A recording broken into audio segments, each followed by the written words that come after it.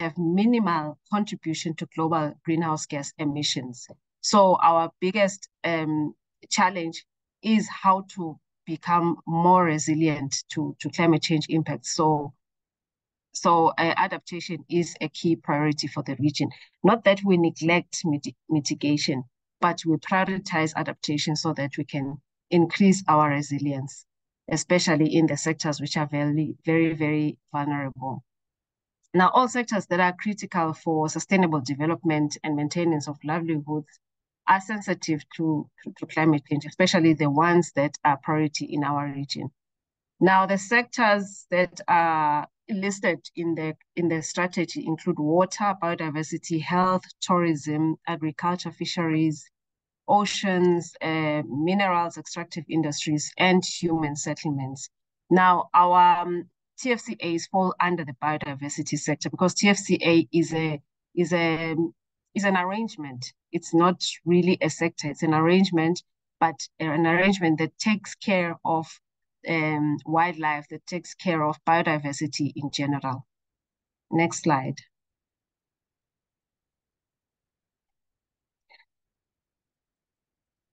Yeah, so okay, biodiversity in our region is very important, and we are one of the most biodiverse areas, even globally. South Africa, I think, is the third most biodiverse country in the world.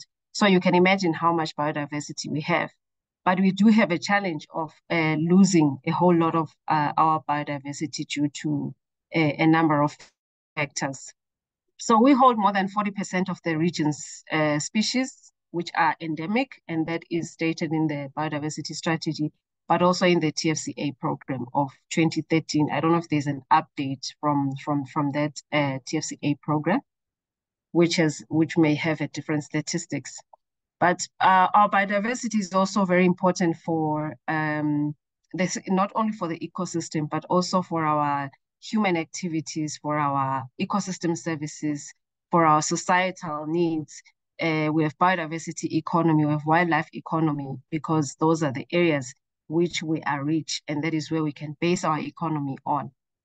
Biodiversity resources such as plants and animal products like timber, wildlife, tourism, account for a significant portion of our GDP in the region in general, but also an important source of our livelihoods for most of our citizens.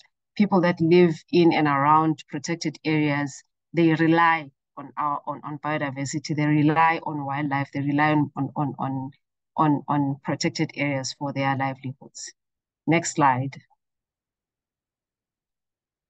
So it's very important for us to keep these systems intact because of the value they have in the region. So in 2018, tourism, which is mostly associated with natural spaces or wildlife tourism, accounted for 8.6% of the GDP, and it created over 6 million jobs. That's 6.11% of the total employment within the region. So that just shows the value. And also in the IPBS Global Assessment Report of 2019, it shows that the global ecosystem is deteriorating and in a very alarming rate. And that doesn't exclude us as a region. We're also affected by these statistics. And according to the regional strategy on biodiversity, which we have just completed and we've just revised, so it's not yet approved by ministers, but it's finalized and validated. That report indicates that 40% of the species are endemic to the region, which are endemic to the region are endangered. So we have examples of Madagascar, Seychelles, Mauritius, which have a number of important endemic species. And other areas also like Central Africa have got endemic freshwater fauna. The Miombo forest, which covers about 8 of our countries, is also an important ecosystem, and it provides a wide diversity of birds and butterflies, especially in Zambia and Tanzania. Next slide.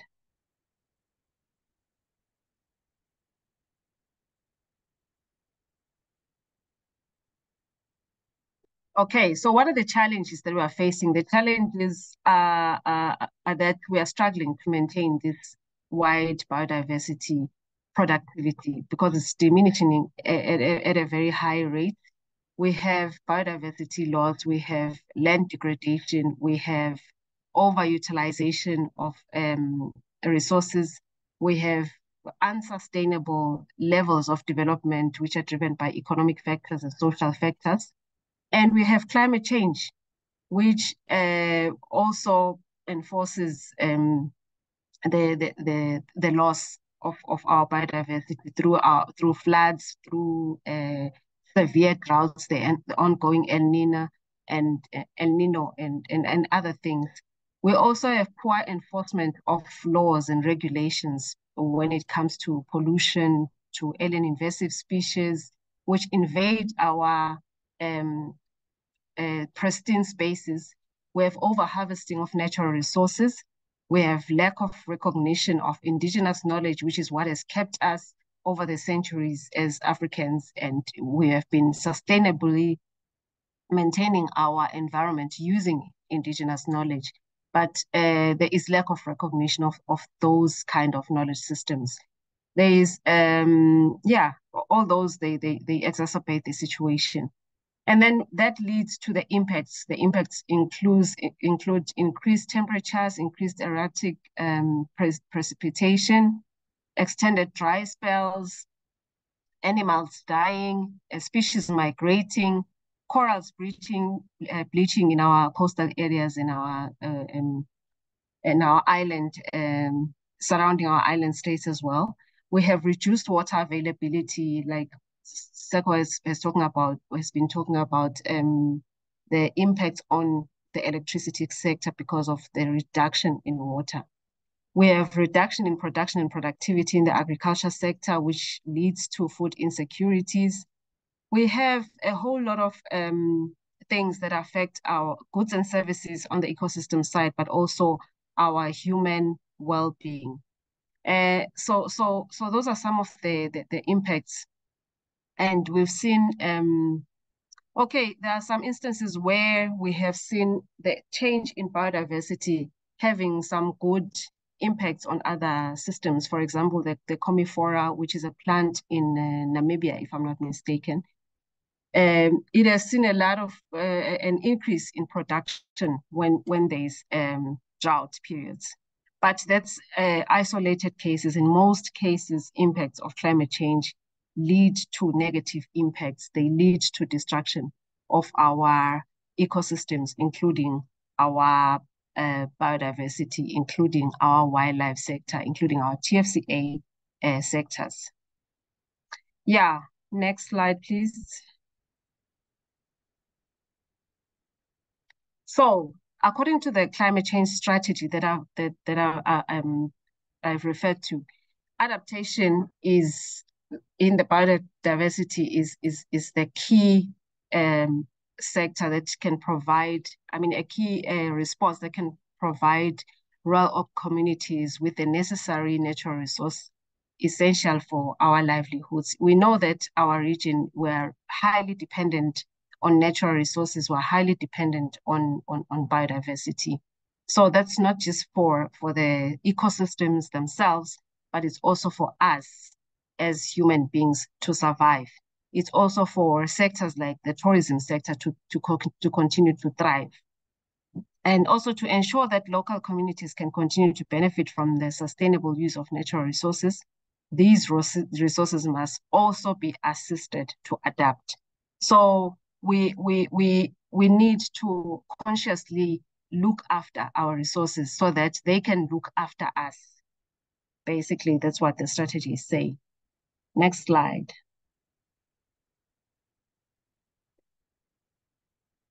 Okay, so there's a number of recommendations that we are providing.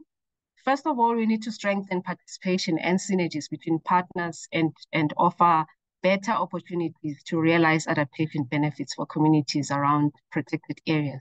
Now, we are sitting in this platform coming from various sectors. We all have one thing in common. We all want to conserve and look after our environment or our biodiversity or our ecosystems or wildlife, but we come from different spaces. Some of us are in government spaces, others are NGO spaces, others are in funding spaces, others are in academia, knowledge services. So we need to find a way of adapting and synergizing our efforts so that we can consolidate. We should also focus on implementation as member states of the global policies, including the CBD, including CITES, including CMS, and the regional strategies on climate change, on biodiversity, on forestry, on wildlife, and on TFCAs. Next slide, I think it's going to be the last one or the second last one. So the recommendations from the strategy are that we need to reduce the fragmentation of protected areas and create integrated and connected land and water systems, such as the TFCA. So the TFCA is a useful example of how we can reduce fragmentation of protected areas. The second recommendation, next one. The second recommendation is that we need to implement incentive instruments that support mitigation actions and improve the management and conservation of natural resources by a variety of stakeholders. Each one must improve on what they are mandated to improve. And then the last recommendation from the strategy is that we need to promote sustainable management practices and approaches in all sectors in order to reduce habitat degradation, deforestation, and over-exploitation of natural resources. I think that's the end of my part of the presentation. Thank you. All right, thank you very much, Madam Sibongile. We will now move on to our next speaker, Dr. Nyambe Nyambe, who's the Executive Director of the KAZA TFCA Secretariat. Over to you, Dr. Nyambe.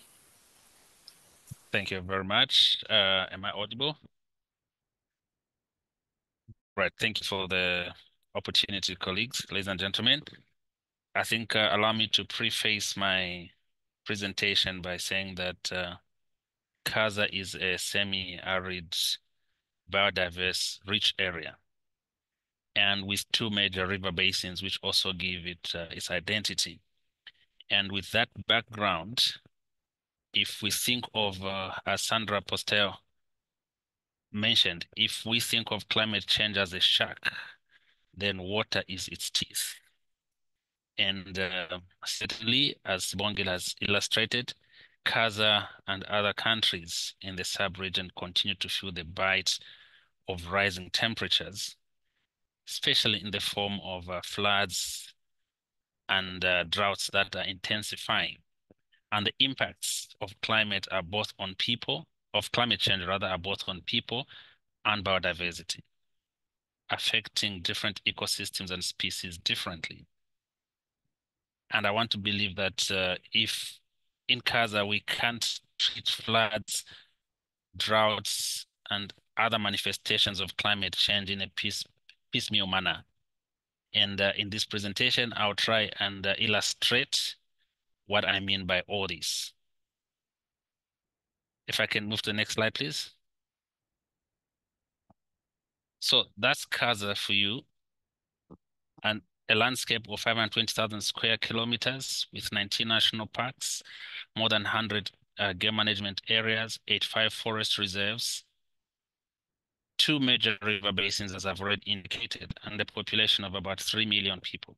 So everything comes into play when you're talking about climate change. Next, please.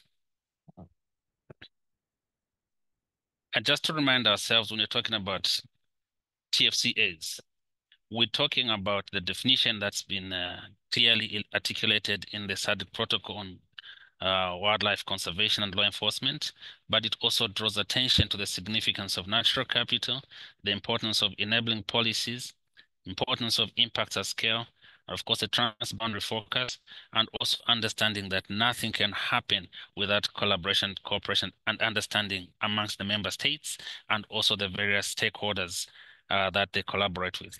Next, please. So that's just a map of the transfrontier conservation areas in the SADC region, and which are measuring approximately 1 million square kilometers, and KAZA contributing about 59%, about 60% of that. So when we're talking about climate impacts in TFCAs, we're really talking about also in the context of KAZA, of these impacts at scale, given the geographical extent of KAZA. Next, please. For those that may not be familiar with KAZA, there is a very clear vision that the partner states have agreed upon, and also a mission which underscores the importance of harmonization of policies, strategies, and practices.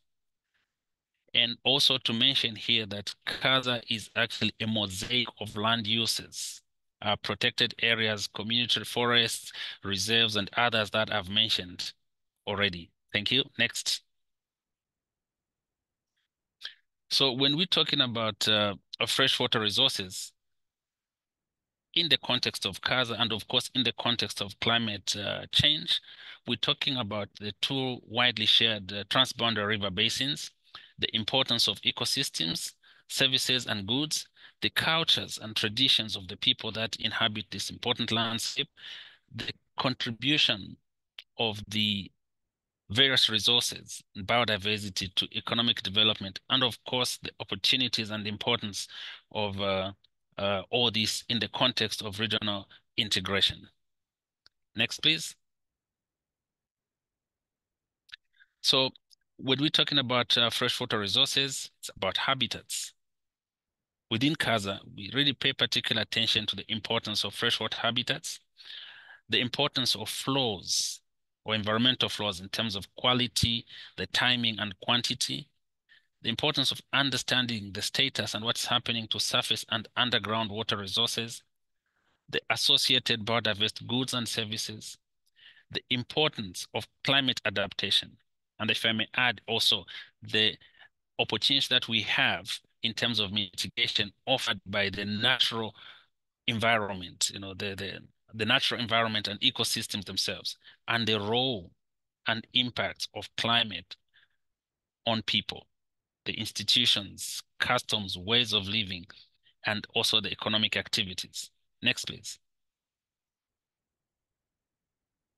So just to put things in context, when you're talking about KAZA, a lot has been said as it relates to the importance of the headwaters that we find in Angola and other areas outside the KAZA landscape. There's also the importance of major floodplain ecosystems, some outside of the KAZA landscape. And I think the point that I want to emphasize here is around three things. One, the meaningless of boundaries as we know them, institutionally or otherwise, the urgency of collective action, issues that confront us, the challenges are not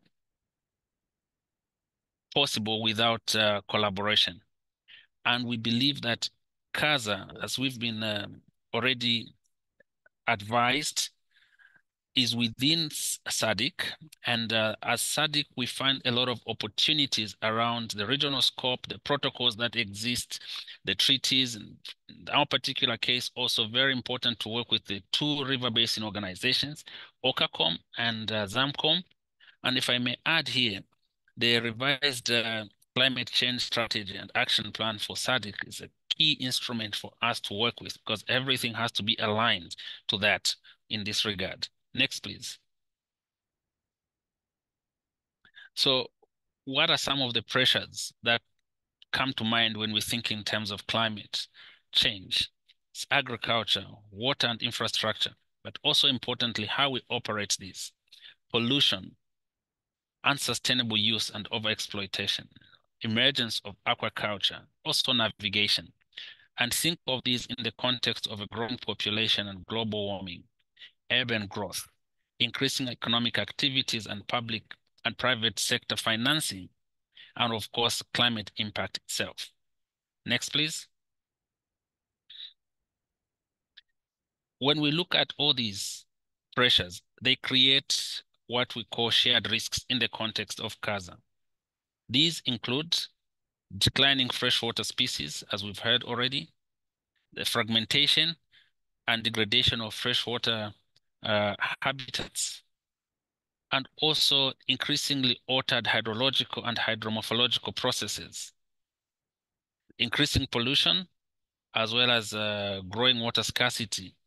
And within this context, again, the impact this has on livelihoods and economic activities. Next, please. So in KAZA, the question arises why managing freshwater is important. And the picture that you're seeing there is from the first KAZA freshwater workshop that was held in 2019, towards the end of 2019, under the auspices of the Conservation Working Group of KAZA, which led, among other things, I would be describing very shortly, interventions that have been championed within the Freshwater and Fisheries Sub-Working Group of KAZA. Next, please. Our first point is really to mention that there's quite a number of fundraising projects, fundraising and projects that have been undertaken over the years, especially in the last 6 years. I have here some examples. The KAZA Groundwater Project, which was undertaken in collaboration with IMI and Peace Parks Foundation, which included a number of outputs around the transboundary diagnostic assessment, groundwater quality report, and also a groundwater management framework, and also a gender equity and social inclusion strategy or plan that was developed, and also baseline studies undertaken by different players, if I may add here, including WWF and the World Bird Trust and National Geographic. These include the Kwandu River Health Scorecard, the State of Kwandu River Basin Report, the framework document that I spoke about in terms of groundwater, Jesse, and also the baseline studies for Kwandu and Lungwebungu, as well as Quito. And some of this work has been expanded into other parts of KAZA, but also in collaboration with the Nature Conservancy, really recognizing the importance of science. The two river basin organizations and KAZA championed the development of the KAZA TFCA freshwater map, a very useful tool that we need, and also projects that have been implemented, such as the automated water quality monitoring project funded by KfW and USAID, and also very important as part of the adaptation, the water provision for people and wildlife. If I may add here also that within this context, we also have been developing a strategic environmental assessment for the Kwandu River Basin, which is a free-flowing river within KAZA. By that, I mean there are no major impoundments or dams, for example, or other form of infrastructure that affect the natural flow of that river. And also, we have undertaken the development of the KAZA livelihoods and diversification strategy and underpinning climate risk assessment strategy. If you can move to the next, please. These are just some of the examples of the various outputs that I've just spoken about. But within this context, we're also paying particular attention to climate impacts at a species level. And also at utilization level, for example, in the case of the Kwandu-Linyanti-Chobe River Code of Conduct, which I've highlighted here, what might be the implications of climate in terms of developing tourism. The livelihood focused climate risk adaptation goes into details, providing scientific evidence of the impacts of climate change over the long term. We're looking at about 2050. How does this impact development trajectories for KAZA? And of course, each one of these documents and others that I have highlighted here is looking at climate from a cross-sectoral standpoint. There are initiatives that have gone into looking at promoting food security, sustainable agriculture, and water conservation and related initiatives at the household and community levels, encouraging farmers to grow seeds appropriate to their context. So I would say that the approach in KAZA is cross-cutting at different levels in terms of programming, fundraising, law enforcement, species conservation, advocacy, community development, and governance. And of course, scenario planning. And as I mentioned, the SEA that we're in the process of developing is very important in this regard. Research and knowledge creation, and lastly but not the least, tourism. Next, please. So this is just an example of the work that's been done, the completion and adoption of the baseline documents that I mentioned earlier. This is an initiative that was done collectively by the partner states, working together with the Zambezi Watercourse Commission, ZAMCOM, and of course the KAZA Secretariat. And these are important instruments that are helping the partner states beyond KAZA, TFCA, as it relates to this landscape. And of course, we also have a recent document which is about to be launched very soon, the Kwandu River Integrated Water Resources Management Plan. Next, please. The strategic environmental assessment, colleagues, there's a goal there. And I think what I want to emphasize here is the natural character of this river system. And maybe questions can be asked. Why are you paying particular attention to this river? I think, let me move to the next slide. I'll make the points shortly. Next slide. Yes, again, please. Yeah, I think the point I want to make here is that this is a free-flowing river. And if you look around the world, and even in the region, there are very few flowing river systems that you have. So planning for the management and utilization of such a river system is very important.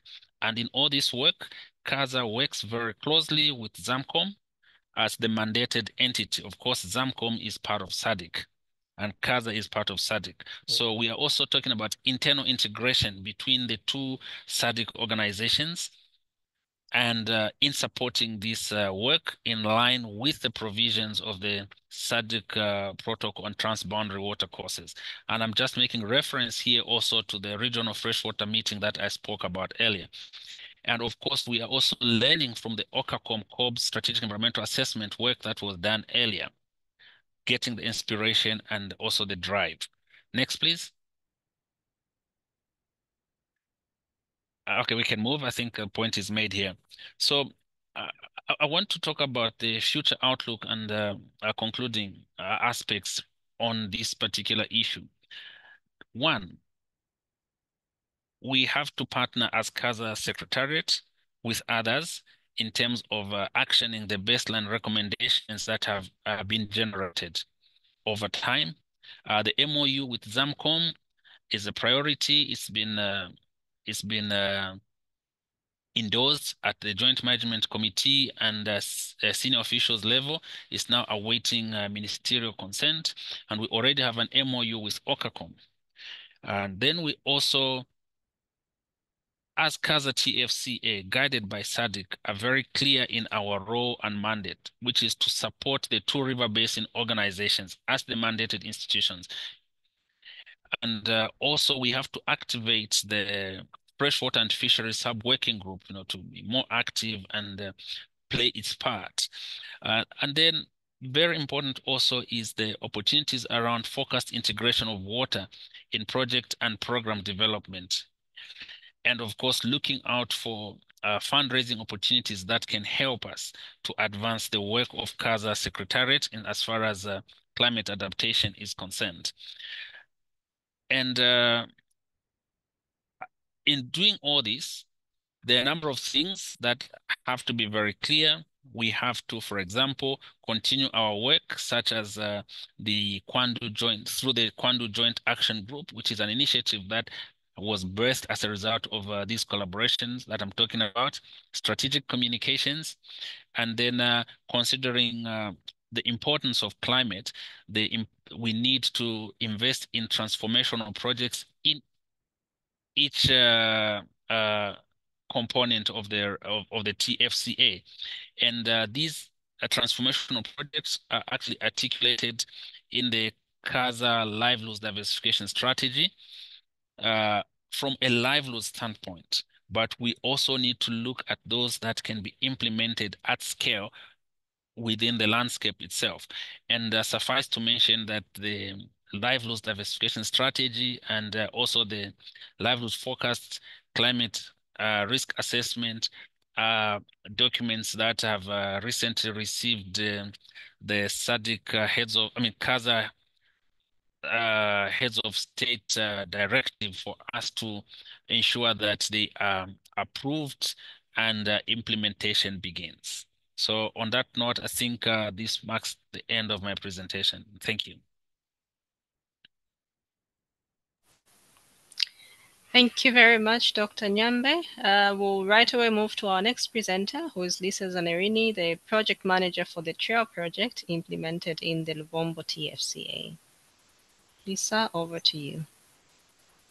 Thank you, Seppo. Thanks a lot. Thank you to my colleagues for the very interesting presentation. So my job here is to go to community level. So through Ms. Mavimbela and Mr. Nyambe, we have seen the impact of climate change at global level, actually, at SADC level and at TFCA level. But actually, the real impact is we can see and we can touch it at community level. So I'm coming here with my experience, with our experience as COSPE, implementing a project aiming at promoting adaptation at community level in rural communities in the Lubombo TFCA. Next, please. So just a brief presentation about COSPE. Who is COSPE? So COSPE is an international organization. We have been working in Southern Africa since 1999, and we have different programs aiming at improving the livelihood of rural communities and promoting human rights and democracy. So we have two main pillars in the region. One, again, more on human rights and democracy, and the other one is on climate change and sustainable development. So in the frame of this second pillar that we are going to focus on today, we have different initiatives that we support and we promote, like agroecology, value chain development, participatory natural resource management, adaptation to climate change, community tourism, water and sanitation, socioeconomic inclusion and equality. All these activities together, as we know, climate change doesn't have effects on specific sector, but actually is a cross-cutting problem that touches different kind of resources and in natural resources, but also people living in the environment. Next, please. So this specific activity on climate change adaptation is developed through the Trail project. The Trail project is a project funded by GIZ. It started in 2021 and is still ongoing. And the objective of this project is actually promoting cross-border climate change adaptation in the Lubombo TFCA. In the picture, you see the green areas are the areas that are constituting the Lubombo TFCA. So there are different areas, as you can see. We do not work in the whole TFCA, in the whole Lubombo TFCA, but if you can see the numbers here, unfortunately are very small, but I hope you can see it, more in the number 1, so it's the Lubombo Goba TFCA, and in the number 5, Usutu Tembe Futi TFCA. So we work mainly in these two areas and in the 3 countries, Eswatini, Mozambique, and South Africa. The Trail project has got 2 main outputs that are useful to achieve the objective. That output 1, build more resilient communities in and around the Lubombo TFCA, and output 2, strengthen cross-border collaboration and regional integration in the Lubombo TFCA. So today we will focus more in output 1, in the strategy we are using to facilitate the adaptation to climate change for rural communities in Eswatini and Mozambique. I'm saying Eswatini and Mozambique because we have started this process in these two countries, but hopefully we will move to South Africa so that we have activities and we create resiliency for climate change in the three countries, in communities in the three countries. Next, please. So how do we do that? So we try to build more resilient communities through a tool that we call local adaptation plan. There are communities adaptation plan or local adaptation plans. They are plans done at community levels where community identify their priorities, the hazards, and identify solutions and stakeholders to respond to climate change and to the different effects of climate change in their own communities. We do it through a participatory process. It's a quite long process and participatory, where you involve different groups in the communities to analyze together what is climate change, to sensitize them on what climate change is and how climate change is impacting their communities. Actually, it's an open discussion with the communities where the community comes up with information, usable information, traditional knowledge, and ideas on what are the main impacts of climate change in their communities and how they think they can adapt better to climate change. So as you see, this process is a 7 steps process. So the first one is community sensitization on climate change, what it is and what we mean when we talk about climate change. And then the second step is the creation of focus groups. Focus groups are groups that are representing the whole community. So inside the focus groups, there are the different groups that are active in the community. Can be the Farmers Association, the Water Committee, can be the People Living with Disability Association. As we know, again, climate change is really cross-cutting and it really touches different areas, different sectors. And very often climate change has different impact according to your work, according to your community, according to you, who you are. A woman will have an impact of climate change that is different from a man or from a person living with disabilities.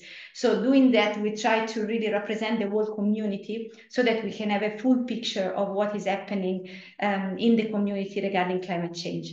And we talk about focus groups and not group because we create 2 groups. One is a mixed gender, so where there are men and women, and one is made by women only because we feel that it's important to create a safe space where women can openly say what are the impacts, what are the consequences of climate change for themselves. In a safe space where they can openly express themselves.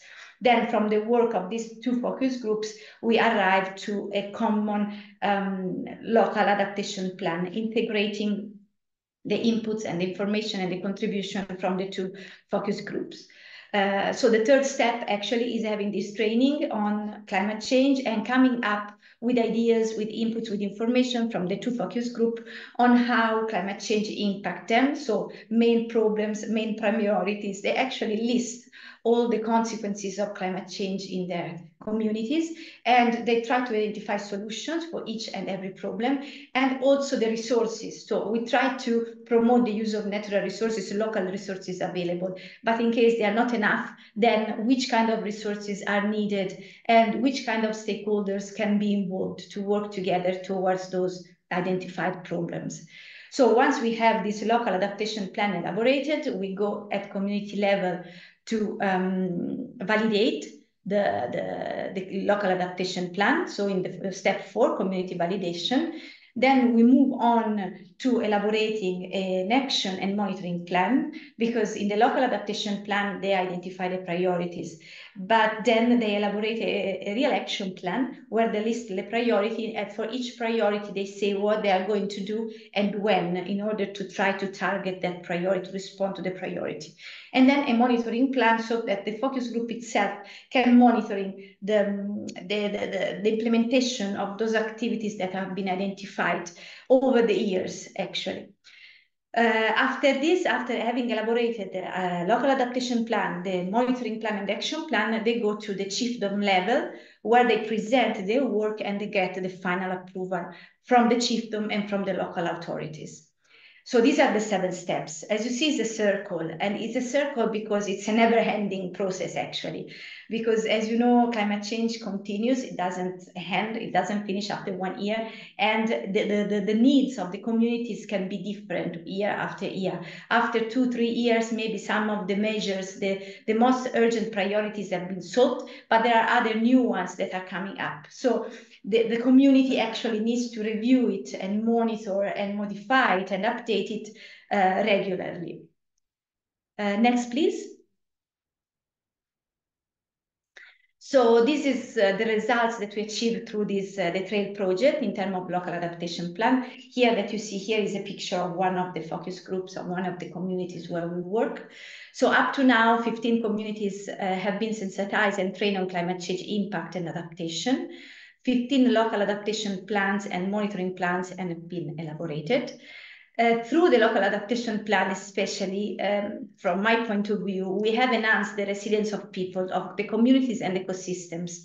And we have promoted a good governance of both natural and human systems, because actually the communities have the tools to define their priorities and then to also guide any other agency or NGO or whoever come to the communities, guide them in saying these are the priorities. We need to respond to these priorities. So it really becomes a tool for the community of good governance and to better really plan and implement the activities for them to better adapt to climate change.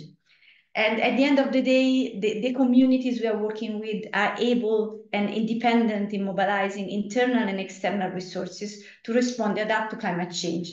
So bit by bit, they improve their livelihood and the social well-being through the implementation of the identified priorities. Next, please. So this is the first step. So we elaborate the local adaptation plans. But then, as you know, in the plans, there are a list of actions that the community wants to implement in order to adapt to climate change. So as project, we try to support them in implementing at least one of the actions that have been identified. It's not that we are going to respond to all, because as I said, the focus group are going to go and look for more funds, more stakeholders that can come into and support them in solving some of the identified problems. But as project, we try to respond to at least one to see that, to show them that even with small resources, because actually what we have allocated are small resources, they can still make the difference and change some of the aspects of the community. So what we request when the community identify the pilot action to be implemented is that this action must be benefiting the whole community or most of the communities, not just the focus groups. No, it's not that the focus group is doing something for themselves, but it's doing something for the community. Then the focus group must mobilize the community and must contribute to the finalization of the action. So it's not just the project coming and doing that action, but all together the focus group, the project and the community work together to implement that identified action. We try to promote the use of natural resources, local resources that are available in the community in order to reduce the costs, and also in order to demonstrate that they can really implement actions with their own local resources available. And then there is a continuous communication and collaboration between the focus group and the traditional leaders of the community, so that the community is always updated what is happening in the focus group and in the implementation of this action plan. So up to now in the TRAIL project, 12 pilot actions were completed, so 1 per community, and 3 are under implementation.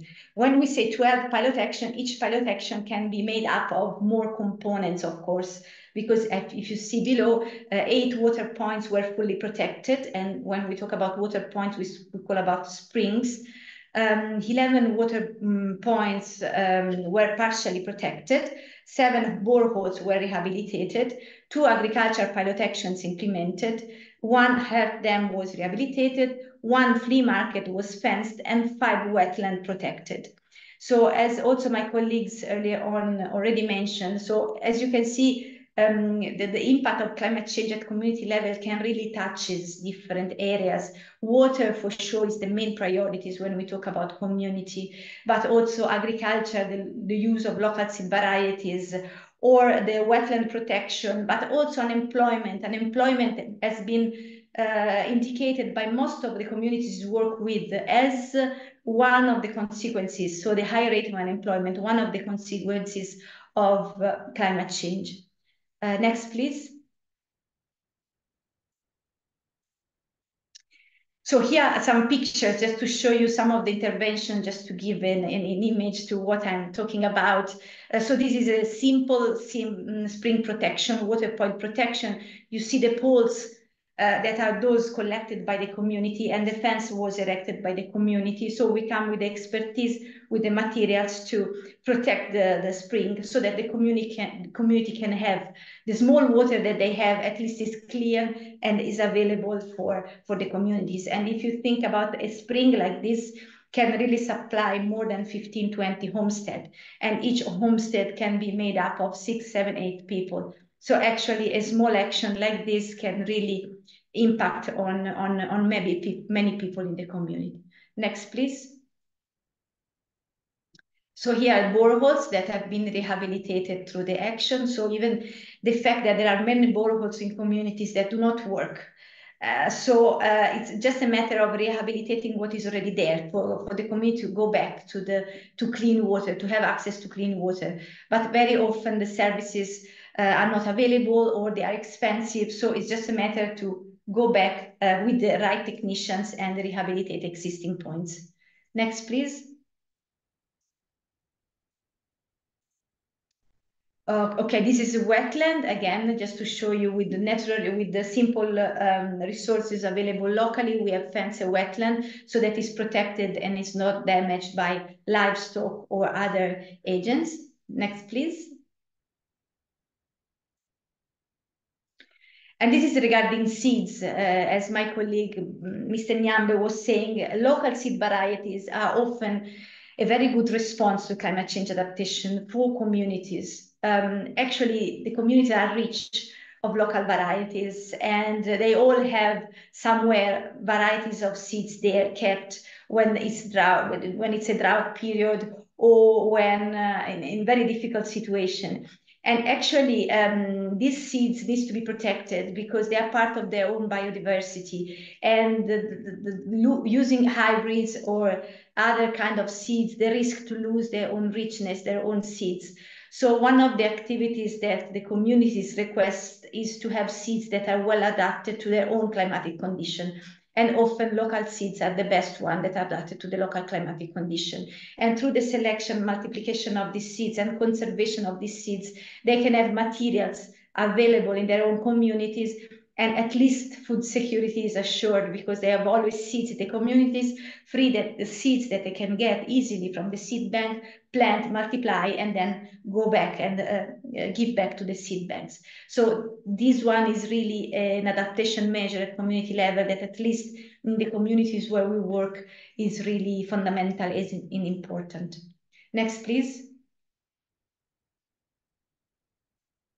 And when we talk about agriculture, apart from the seeds, is also the use of sustainable agriculture approaches that can conserve the soil, then can reduce the wasting of water, that can allow the humidity to stay in the soils with the soil cover, that can improve the fertility of the soil without much use of inputs and chemicals. So this general approach, sustainable approach, can really make the difference in the way farmers in rural community can adapt to climate change.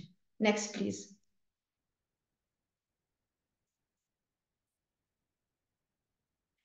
So this is what is happening at community level, but again, we are very much aware that activities at community level only very often does not change the situation at national or even TFCA level. So the LAP is a tool in the hands of the community, and we feel it's a very effective tool to change things at community level. But anyway, we are in a country, we are in a TFCA level, so it's very important also to connect to the processes that are happening in your country or in your TFCA. This is why we have developed this program in 3 phases: local, regional, and national level. Actually, now I'm talking especially about Eswatini, where we are based as COSPE. In Eswatini, we are in the process of starting the elaboration of the National Adaptation Plan at national level, at policy level, at government level. And we already have the NDC, so the National Determined Contribution. So we feel that as organization, we had anyhow the responsibility to collect the information from community level, to put them together, and for them to be resources to elaborate this policy at national level, so that this process at national level doesn't become just a top-down approach, but can rely on the contribution, on the information, on the inputs of their communities. So this is why we have elaborated a regional integrated adaptation plan, what we call REAP, that try to put together the common hazards and measures identified in the LAPs, and should be a fundamental, should represent fundamental data for developing then the national adaptation plan. So it should strongly contribute to the development of the national adaptation plan. Unfortunately, what we do is in the Lubombo region of Eswatini. So it's one region of the 4 regions in Eswatini. And as NGO, as CSO, we don't have the power and the energy and the resources to do it in all the country for all the communities.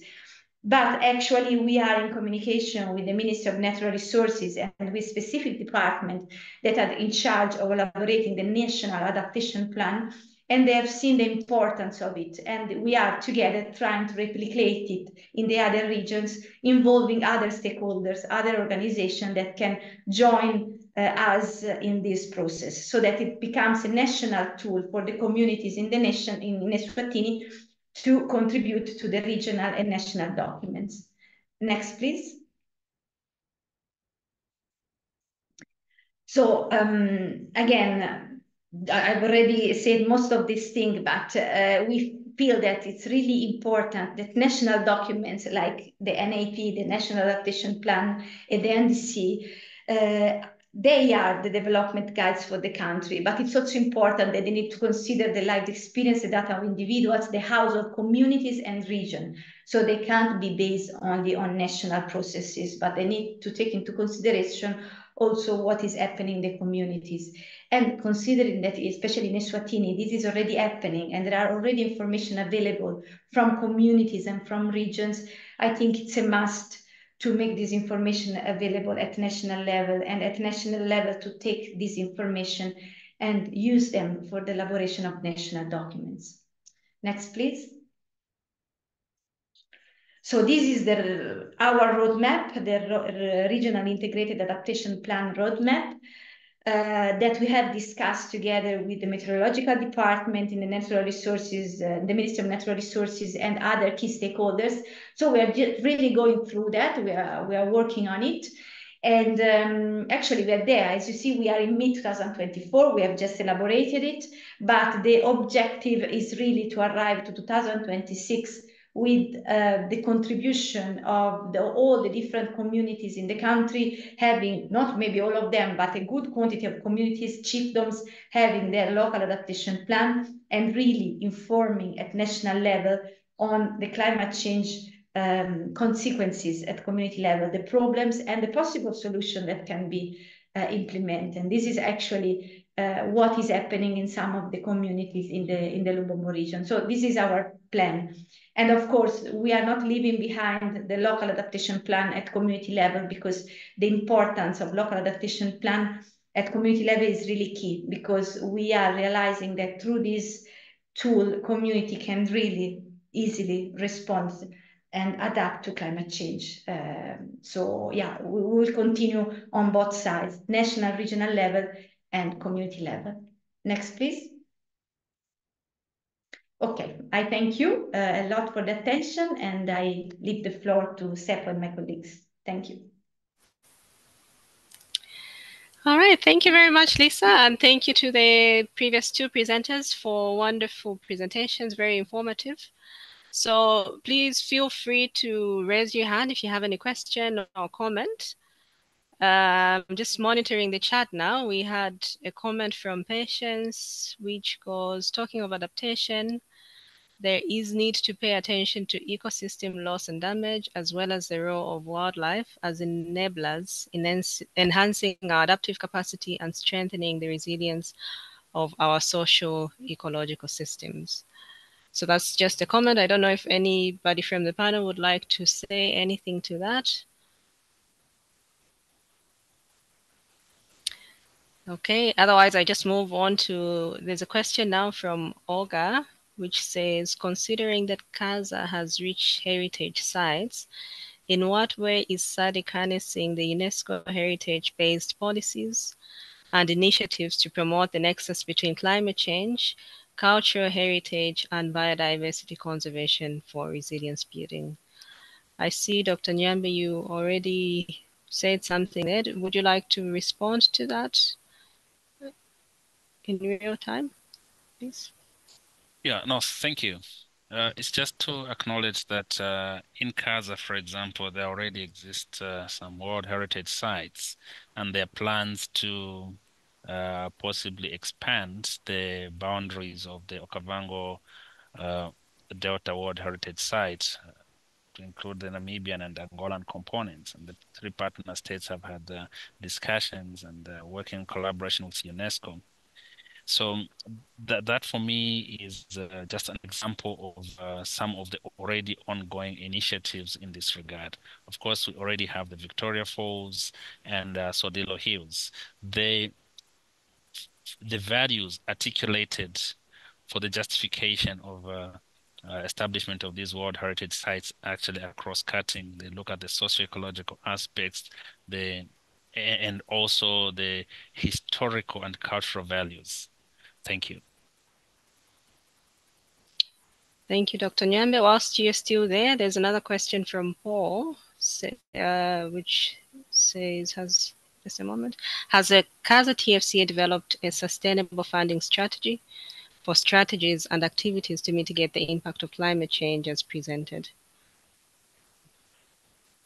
So again, a very important question, but I think I was also very clear during my presentation that this is collaborative work, and KAZA Secretariat has to work very closely with the two river basin organizations, and of course guided by SADC.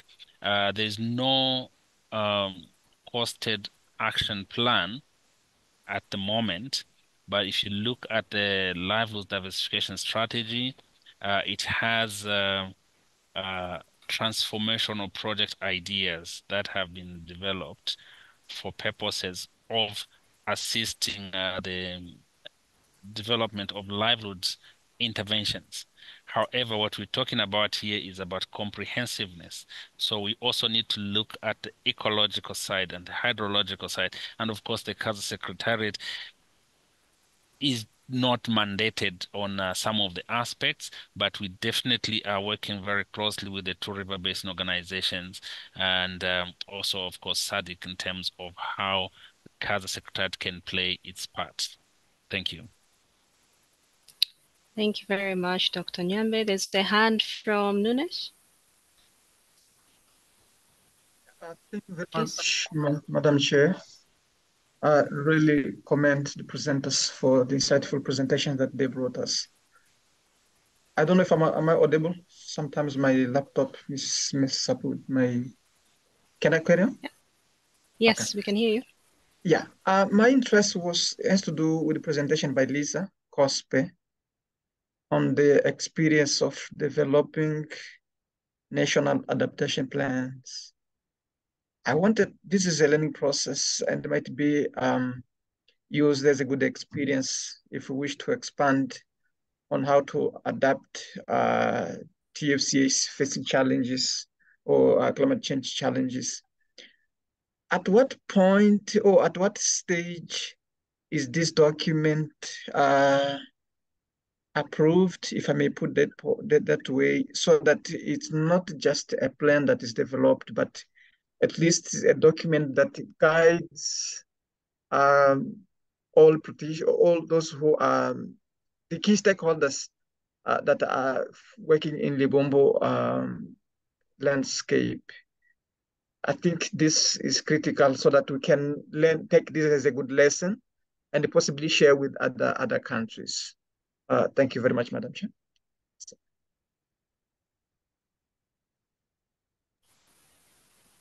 Can I? Lisa, would you like to respond to that? Yes. Yes, we can hear you. Please go ahead. Thank you. Yes, thank you for the question. As a community document, it is an approved document at chiefdom level, in Eswatini we call them Inkundla level, so at province level, sort of district level. So is a document that is approved by the local traditional authority, and is a document that is recognized at community level.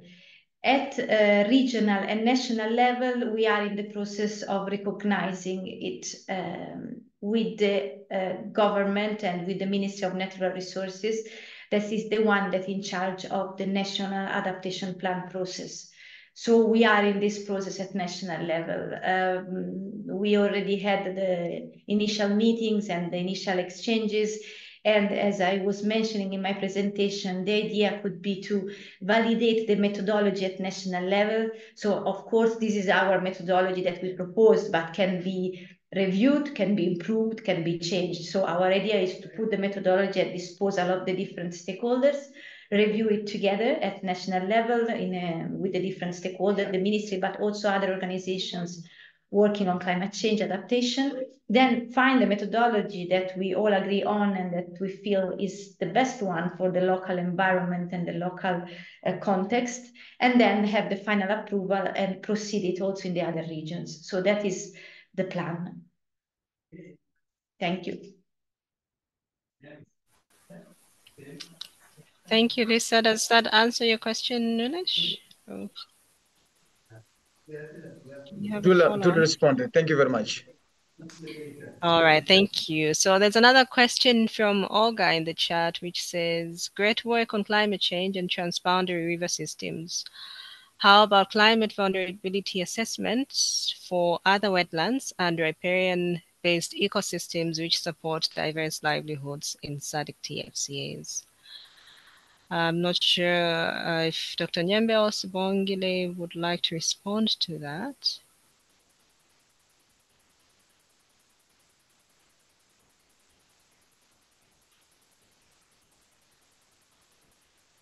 Sorry, I missed the question. Okay, I'll just read it again. Sorry. Okay. It says, great work on climate change and transboundary river systems. How about climate vulnerability assessment for other wetlands and riparian-based ecosystems which support diverse livelihoods in SADC TFCAs? Okay, from the water sector side, we do have a climate change resilience strategy for all water sources that includes wetlands, but not specifically in TFCAs. It's all wetlands and all water bodies in the region. So I don't know if that would help, but I'm sure it would be applicable. It would be an applicable document to utilize. Thank you. Thank you very much. Olga, would you like to elaborate further, or does that respond to your question? Thank you, Seppo. I think, yes, of course, we do have regional plans, but localization, local initiatives to promote local adaptation is actually key to promoting resilience. How are we domesticating the regional policies and plans within TFCAs? Thank you.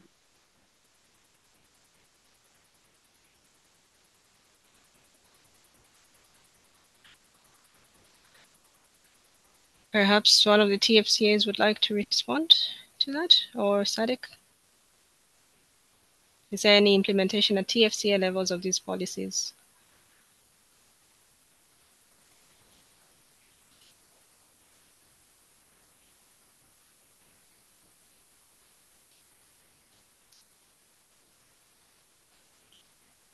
Okay, I think we'll come back to that one, Olga. Maybe can I we just need speak? to... Can I speak to that? Yes, Seppo? please go ahead, Dr. Nyambe. I think we need to understand TFCAs as not being separate from the national and regional jurisdiction. They are very much a part of the SADC climate strategy. And also, I think it was mentioned that the individual partner states have developed their NAPAs, the National Adaptation Plans, and these have taken into consideration these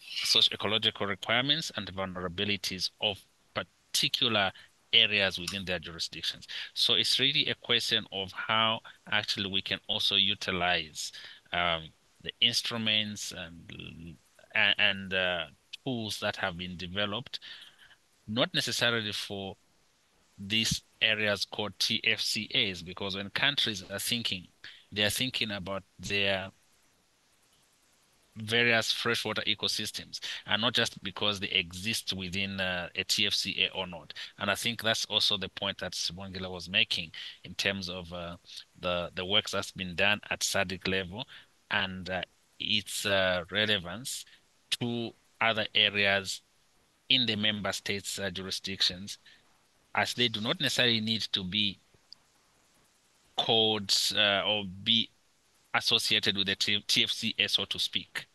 However, understanding that the TFCAs are generally large areas, so scope matters, and they provide an opportunity for us to take the various interventions to scale. Understanding also the importance of transboundary collaboration between different partner states or member states. Therefore, TFCAs have a unique contribution to make in terms of advancing both in advancing vulnerability strategies and all other interventions around adaptation and mitigation. Thank you.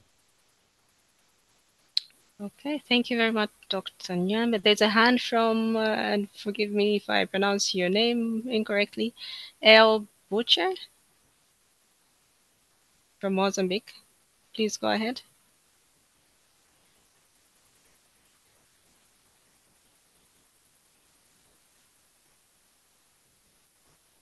You're muted.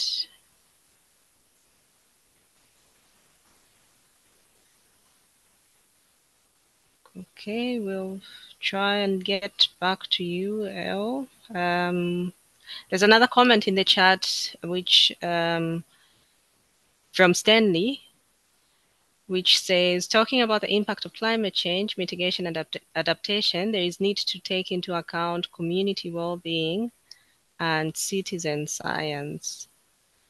I suppose this also refers to indigenous knowledge, Stanley, is that correct?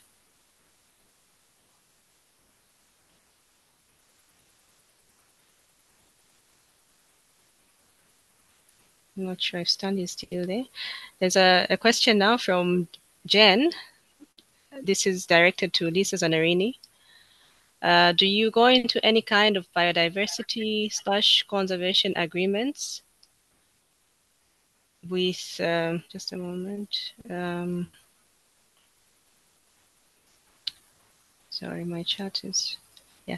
Do you go into any kind of biodiversity / conservation agreements with the community in lieu of the support provided to ensure continued buy-in? Or is it a donation, especially in the case of the physical materials? Yes, thank you, Seppo. Actually, no, it's a donation. We don't have any agreement with them. We use the pilot action as a way to show them how they can easily, okay, they can implement activities to respond to climate change and to adapt to climate change, also using their natural resources. And of course, we come in with some support, especially in terms of those materials that is not available in the communities. But no, there is no agreement. The only agreement we can say that is in place is for them to have the local adaptation plan as a tool to monitor, also through the monitoring plan, to monitor what is happening and continue implementing the activities identified. All right, thank you very much. Clear. Yeah. Yeah, I think that's fine for Jen. So there's another question. I suppose this is the one that Bell Butcher wanted to ask. How are adaptation LAPs implemented? Yes, there is a methodology, a specific methodology that we have elaborated. Actually, there are other countries where the local adaptation plans are implemented. We started, let's say, designing our methodology, taking the LAP implemented in Nepal, because actually Nepal is one of the main, the most active countries in elaboration of LAP and in using the LAP as a tool for the communities. So we have started from there, but of course we adapted the methodology to the Lubombo environment and to the Lubombo social context, and we have reviewed it and we have designed in the 7 steps as I have shared. In case someone is interested, I can share the methodology without any problem. I'd be more than happy to do that. All right, thank you very much. So we are running out of time. We are supposed to end at 3:30, but we still have one last presentation to go. So I think we'll jump into that one right away. And please remember that we'll share all these presentations that have been presented today. And if you have any questions, please, you can still continue writing them in the chat, and we'll see how we can respond to them, perhaps via email. So we'll move to the next presenter. We'll have a short presentation from a GIZ project called the Global Initiative for Disaster Risk Management, which will talk about integrating disaster risk planning in TFCAs, and also how to link the community of practice for climate change with the disaster risk management community. Over to you, Margaret. Hi, TFCAs. Hi, everybody. Thank you so much for this opportunity to present on the work that we do as the GIDRM SADC component in relation to TFCAs confronting climate change. You can please move on to the next slide. Basically, the GIDRM overview, please.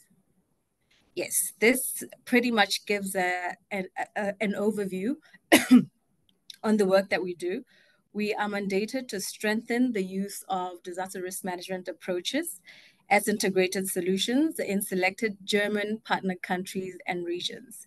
And within the SADC component, which I'm a part of, we are focused on mainstreaming disaster risk management and risk-informed development within the GIZ Nexus cluster projects, and by extension, their political counterparts and other partners.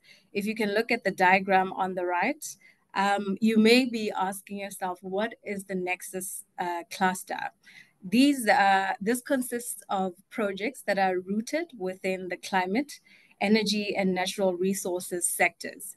As you can see there, we've got the energy sector, we've got the water sector, as well as the NRM and food sector, where we find the TFCAs. And also why, perhaps you might ask yourself, why the Nexus cluster approach? We believe that risks or disaster risks are systemic in nature, and that is their impacts can cascade and spread across systems and various sectors. Thus, it is pertinent that sectors that have overlaps work together to address these risks. For instance, within a TFCA, there'd be agricultural activities, there's energy use, as well as the presence of river basin organizations. We also work very closely, the GIDRM also works very closely with the SADC disaster risk reduction units. Next slide, please. Under theory, I'm not sure why it looks like that, but under theory of change, there are 2 last rows there that aren't showing. But under theory of change, it is pretty much the methodology. I'm not going to go into it because we're out of time, but it is pretty much the methodology we use in mainstreaming DRM within our targeted projects.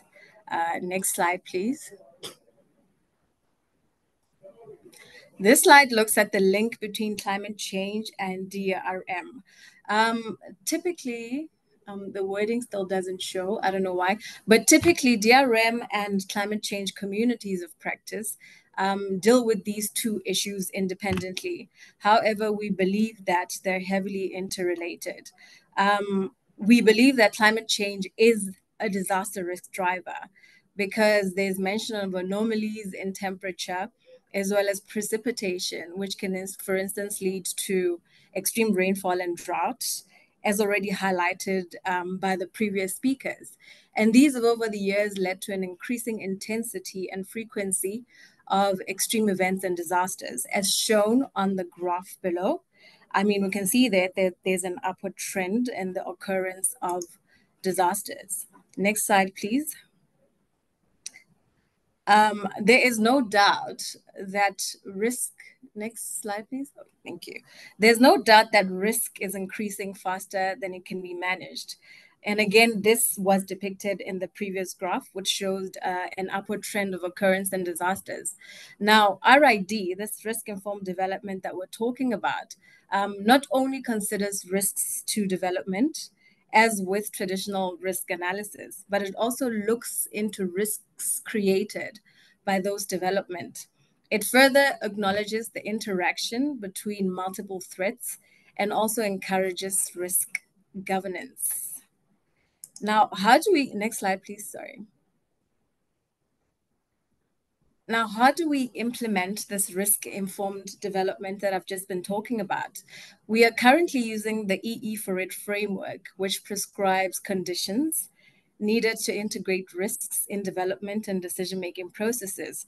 Now, this includes an analysis into organizational arrangements, partnerships and collaborations, finance and resources, policy and regulation, knowledge and information, as well as people, culture, and the environment. Next slide, please.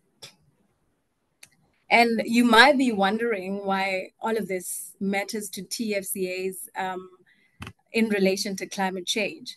Well, firstly, I should say that it is pertinent to thoroughly incorporate risk-informed development into TFCA development and management plans. Why?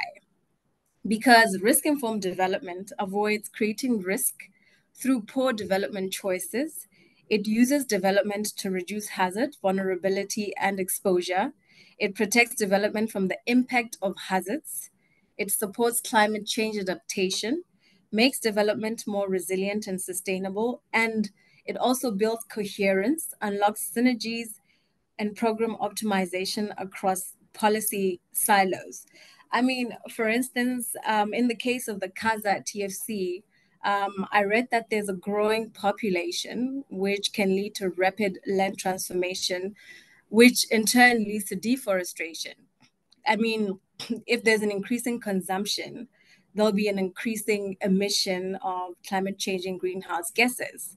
And that's why it is important to view development around all of these things that I've spoken about from a systemic risk lens that could have impacts cascading through various systems in sectors. Again, I think I've said a lot within the 5 minutes that I've been given, but again, all of this is to just say that let us not only consider risks to development, but also risks that can be created by those developments. Thank you. Thanks, Seppo. Thank you very much, Maggie, and sorry about the rush. We got too comfortable with the interesting discussions we had earlier, but thank you so much for your presentation as well. I don't know if there are any questions from the audience.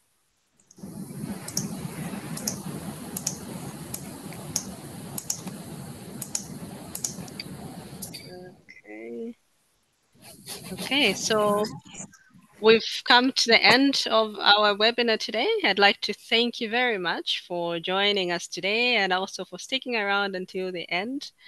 We've had very good presentations from the national level, local level, and also how we can integrate disaster risk management, in TFCA management, and so on. So we'd like to thank you very much, and a very special thank you to the presenters for putting in all the effort and also for responding to the questions as best as you could.